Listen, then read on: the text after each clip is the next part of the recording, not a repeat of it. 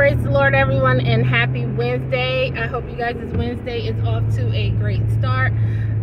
So today is Wednesday Woman, but there is something else that has been pressed upon my heart that I would like to talk about today. So as always, let's get started with the prayer. So dear Heavenly Father, Lord, we thank you for your goodness. We thank you for this day that you have given unto us. Lord, I just pray right now, Father God, that the words of my mouth and the meditation of my heart will be found acceptable in your sight. For you are my strength and my redeemer, Lord. I bless and I praise you, Father God, for all that you have done and all that you will continue to do in our lives, Lord. I thank you, Father God, for the good, bad, and the indifferent days, Father God, in the name of Jesus, Lord. I thank you, God, that even though we see evil things happening around us and that there are dark times, Lord, that you are still a light, Father God, and you are still the God who is protecting and shielding and covering us, oh God, in the name of Jesus, Lord.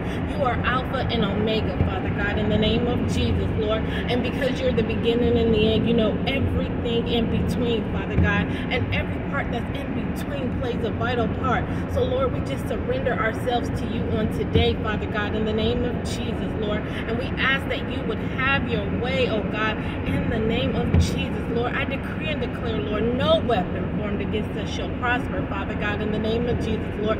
Your words say that you will make a man's enemies at peace with them, Father God, in the name of Jesus, Lord. So Lord, I pray, God, that as we go into this day, Lord, and those who are coming in later and they hear this message, Lord, I pray, Father God, that they will change their mindset and the trajectory of today, Father God. I pray, Father God, that you would just have your way and that you would move in our lives like never before, Lord. And I pray, God, that whatever the enemy tries to use to distract or derail us, God, that we will stand, oh God, that we will stand on righteousness, that we will stand on holiness, Lord, that we will be good stewards of your name, oh God, in the mighty and precious name of Jesus, I pray, God.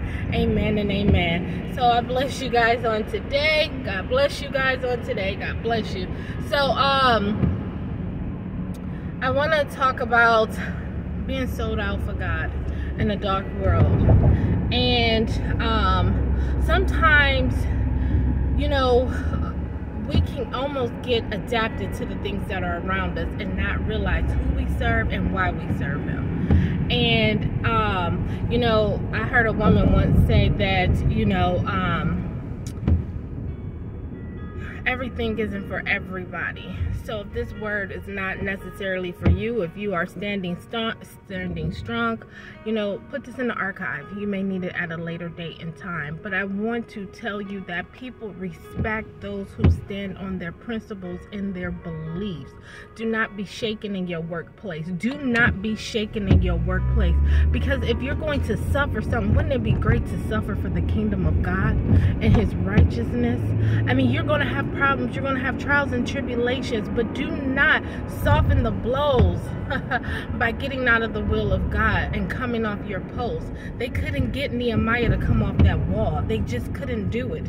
He had a mission, he had an assignment, and he went forth with that mission and that assignment. And I'm encouraging you on today as well.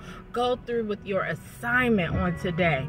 Go through with what it is God has told you to do, that you know God has told you to do, so that he can use you mightily. So I'm not gonna hold you guys long. This is just something that I want to reiterate to you guys, to make sure that you are standing firm in your faith. Because if you don't stand firm in your faith, someone will come and knock you from the weak foundation that you have. That's why it has to be entrusted in God, and that you have to stand for God. Because if not, you will find yourself in a way where you will find yourself going in a situation where you're not standing for him, and other people will see it, and they'll begin to derail you. They'll begin to get you off your course. They'll begin to invite you to things that you normally would not have been invited. Do not be accepted of the world. The Bible says that a friend of the world is an enemy of God. Don't be an enemy of God. Stand for righteousness. Don't give up. I don't care how bad it looks. I don't care what you're going through, how you feel, any of those things. I'm saying stand for righteousness. Stand for holiness, and watch the Lord see you through. And seeing you through does not mean your outcome. It just means that he'll be with you in the midst. So in all things, we bless you guys and have a wonderful Wednesday.